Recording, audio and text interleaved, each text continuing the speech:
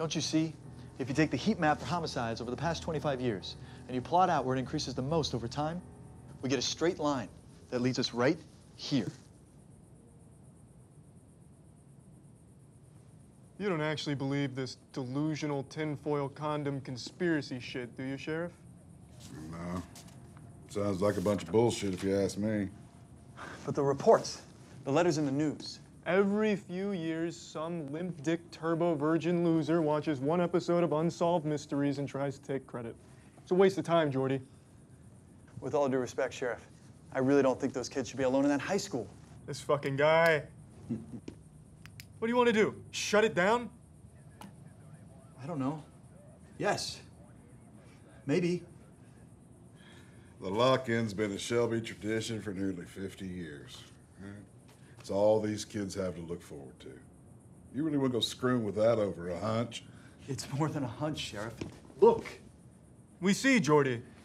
God, I hope you're not showing that to any women. Rookie, listen. Let's say with all those tabloid parasites printing about this 25-year coast-to-coast killing spree is for real, right? And it's not. And it's not, but supposing it was, right? That'd make this son of a bitch the greatest serial killer the world's ever seen, right? Make the Zodiac look like a joke. I know.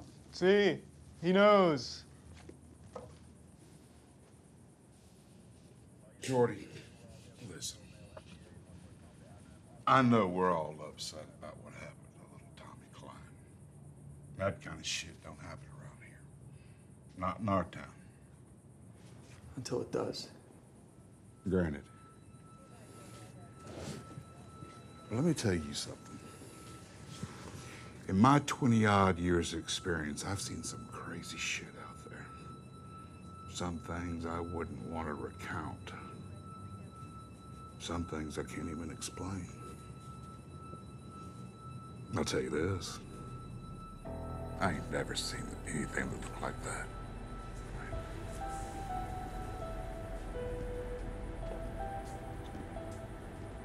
Look, I need you to listen to me.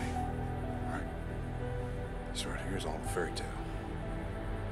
A rookie. You're chasing ghosts.